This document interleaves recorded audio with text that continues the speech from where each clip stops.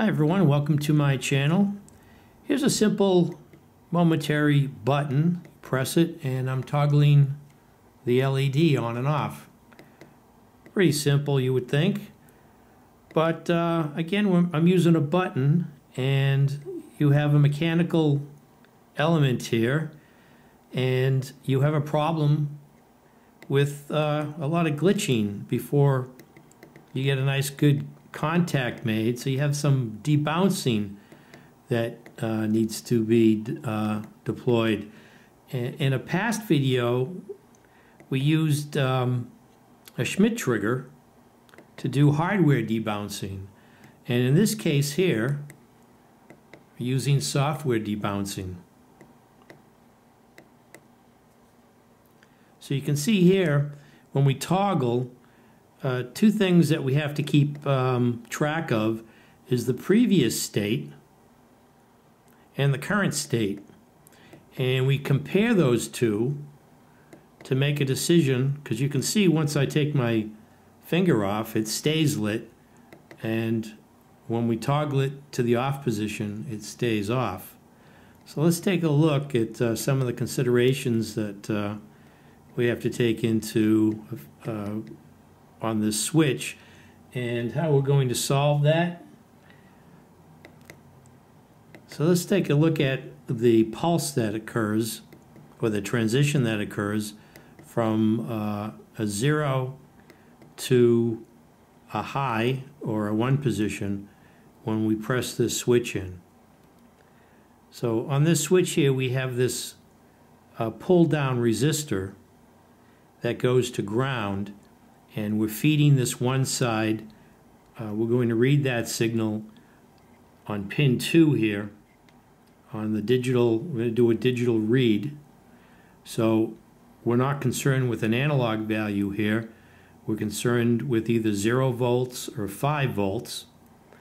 And when the other side of the switch here is tied to 5 volts, so when you close this switch, it then pulls this value up on this resistor up to 5 volts. Otherwise it's going to be 0. So we're looking at the voltage, the digital voltage, with the digital read on pin 2. Now let's go take a look at what that transition is going to look like. So just like with hardware debouncing, the same problems we're trying to alleviate here is that you have some intermittent connections before the transition is finally going to settle to a stable state. So initially we'll have 0 here with that pull down resistor, and when we press that button in, it allows the 5 volts to get to the other side of the switch and pull up that resistor to 5 volts. But the mechanical connection, you're going to have a little bit of glitches, so you're going to have maybe a momentary, and there's a very small amount of time that's going to go by. We're not talking about, seconds here. So you get a couple of glitches, and then finally you'll settle and you have this 5 volts. So we want to have a way of getting past or making our measurement once we've figured that enough time has gone by and we're at a nice stable high here of 5 volts. And we're just going to arbitrarily pick, say, 5 microseconds. And here's the circuit here. So we have the 5 volts on one side of the switch. We've got a 10K resistor, and it pulls this to ground. This will be 0 volts, and then once this contact is closed, this point here, which is going to pin 2, that we're going to do a digital read on pin 2, will then go to the plus 5 volts. So let's see how we can do that software-wise. Well, let's go over the methodology that will give us, the blueprint for how we're going to write the code. So we have 2 states we're interested in, right? We have a previous button state and we're going to have a current button state. So we want to compare what happened in the past as to what the state of the button signal looks like at the present time, or the current button state. So we're going to have these two variables, a previous button and a current button, and we're going to initialize those to a low. Then we're going to read the current button state. So we'll press the button in or not, and we'll read it. If it's different, then we know something has changed. So if you were to press it and it's 5 volts, and you were to compare that current 5 volts to the past where it was 0, you know there was a change. So now we know there's a change, and we want to make a measurement, but we want to make a measurement that's going to ignore this. So what we do is we say, okay, now what we'll do is we'll let 5 milliseconds go by. We'll put in a delay before we go and just read this all over again. And remember, this is 5 milliseconds. So your button is still pressing down. You know, it's just enough time that all these glitches have passed, and now we're at this steady, stable 5-volt state. So read the current button state. If the current button state differs from the previous button state, let's wait 5 milliseconds. After 5 milliseconds, we'll reread the button state and then store that in the variable called current button state, right? Or current button. Now, if the previous state was low and the current state is high, we know that we now have a signal. At that transition, we want to, every time that transition occurs, we want to toggle an LED from off to on and from on to off. So we want to toggle it. We want to go the opposite state. Again, that's almost another thing where the LED will have a previous state, and whatever that state is, we're just going to toggle it. So, and then after that, after we've toggled the LED, set the previous button state to the current state, and then return back up to step 2. That's going to be our little algorithm, or in this case, it's going to be a function we're going to create that we can call over and over again. So we're going to use this to reliably read the transition on that toggle switch whenever it's pressed in. Now remember, we're also going to have a loop here. So once we take our finger off that button, it's going to reset the previous state because it's in a loop and it's going to make a measurement. So we're going to end up back to 0. So when we press that button, it's going to be looking for that 0 to 1 or 5 volt state again. So we get the bottom there. So at number 6, set previous button state to the current state, and then we're going to return to step 2. So here's the sketch that's going to toggle the LED, and we're also going to have that we're going to have a debouncing function that we're going to call in order to get a value that's going to let enough time to pass that's going to read the transition from 0 to 1 reliably on that button. So as you can see, we start off by declaring some variables here. We're declaring, we have integer LED equals to 10. So the LED we're going to connect to pin 10. The button's connected to pin 2. Now we're using a Boolean last button of type Boolean. So it's a logic, so it's low or high, and we're initializing it to low. And here we have a Boolean current button. So This is last button, current button is low. And Boolean LED on, that's what we're going to toggle to tell the LED to turn on and off. So we're going to initially set that to false. So it's another Boolean value. It's either true or false. False is 0, true is a 1.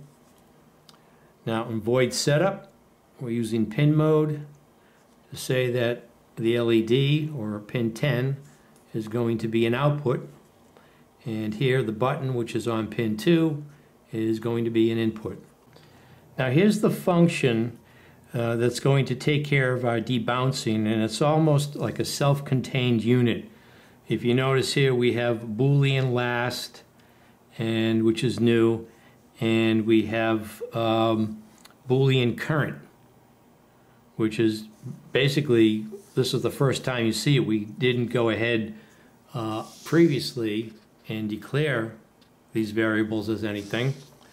So this is a self-contained unit here, and what we have is the Boolean current is going to get the value from the digital read, and it's going to compare that to the last value, and the last value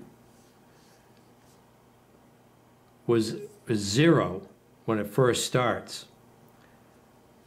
So we have, it's going to see if there's a difference between the last value and the current value. And if there is, then we want to wait for 5 milliseconds, so we have the delay before we do the digital read on pin 2 again, and finally that current value will be stored in the current, and it will return that value. So this function here, when called, is going to return the value that pin 2 sees from that button, whether it's a 0 or a 1. Actually, the transition from 0 to 1. If there's no transition, nothing happens. And then we have the continuous loop. Remember that just because we're not pressing that button doesn't mean anything's going on. This is a continuing running loop now. So when you take your finger off the button, the last state goes back to 0. But that's not going to toggle the LED, because the LED is only going to toggle when it receives the information that the transition from 0 to the 5 volts has occurred. So in the loop, here we have the loop. We've got the current button is going to equal, so debounce last button. So when you press that button and it makes the transition from 0, 1, this will return a value and store it into the current button. Now, if the last button was low and the current button is high, that's when we're going to toggle the LED, only during the transition, and that function only returns a value during the transition. So in this case, if the LED was off, this here is not LED on. So if it's not off, it's on. So the new value on LED on will be high. And then we take the current button state, we want to reset it to the last button state. And then we do a digital write to the LED on. So the LED is on pin 10, and this here is the value. In this case, the very first one is been turned on. We toggled it from a 0 to a 1 or plus 5 volts. This will turn on.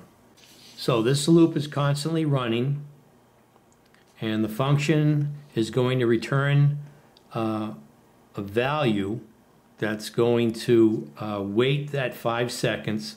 So it's going to give us a reliable transition of 0 to 1, and it gets called within this loop. So nothing, it doesn't see a change until that button is pressed, and then once it sees that change, we're going to toggle the LED from its previous state to its opposite. So we have it, if it's on, it's off, and if it's off, it'll be turned on.